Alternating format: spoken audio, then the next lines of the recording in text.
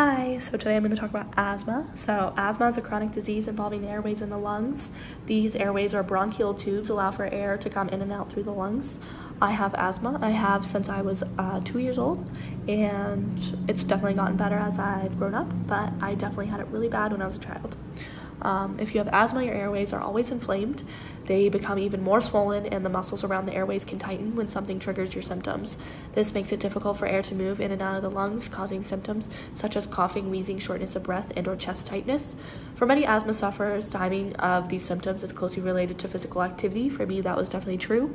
I never could run in PE, and that was because I had asthma. And I would take my rescue inhaler to school. And some otherwise healthy people can develop asthma symptoms only when exercising. This is called exercise-induced asthma, or exercise-induced bronchial striction. Staying active is an important way to stay healthy, so asthma shouldn't keep you from the sidelines, which is also true. You just have to modify the types of workouts that you do, maybe not so heavy cardio, and a lot of weightlifting can really affect the way that asthma affects you.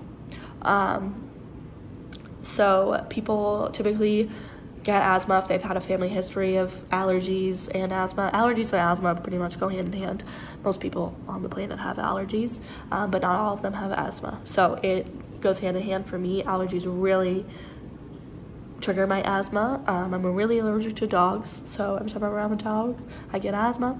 So yeah, so different asthma can also be really affected by, for me, it was smoke too. If people were smoking around me, that really triggered it as well. So dust, gases, fumes, that can also go for it. Childhood asthma impacts millions and millions of kids at this point, and it's something that most people grow out of, but it is something that definitely needs to be treated because you could die from your bronchial tubes closing in. So a child with asthma needs to have a full plan of what they're going to do if they have an asthma attack. There's no cure for asthma, but if it's properly diagnosed, then you're good to go. You just take your medication and you can live a full life and everything. It is diagnosed by an allergist or immunologist, and yeah, that's how it is treated and found out about. But for me, it will probably go away, as my doctor said, when I hit probably 25, since I've had it since I was a kid. But yeah, I used to take what I used to call a treatment, but it was a breathing treatment, and there was a little mask, and it would go over my face, and I'd wear that for like 20-30 minutes. And I typically have to take those every single day when I was a child. And that affected my teeth, and I had to get veneers on my forefront teeth because of it, because those are really harsh on your teeth, and it like kind of sits there, especially when you're a kid. It's like not brushing your teeth, along with doing that treatments. And then you have an inhaler, and I had a long-term corticosteroid, which was just like a inhaler thing that I took every single day as well. So yeah, but the steroids are something that some people can't tolerate, and it's also not very good for you to be taking steroids all the time. So taking your inhaler lots of times throughout the day is really can be harmful.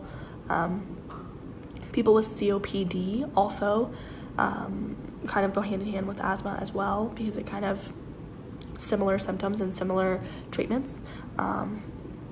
People can also get asthma later in life, and it can be due to a lot of different factors. And yeah, it's different in every person, and most people grow out of it, or most people grow into it. It kind of depends on how your body reacts to things. It also can change. When I moved to Colorado from Arizona, I lost a lot of my symptoms. I am not allergic to a lot of things here as I was in Arizona. It was very dusty there, so I'd have a lot more asthma attacks than I do whenever I come to Colorado. So a change in terms of moving can also help the effects of asthma as well.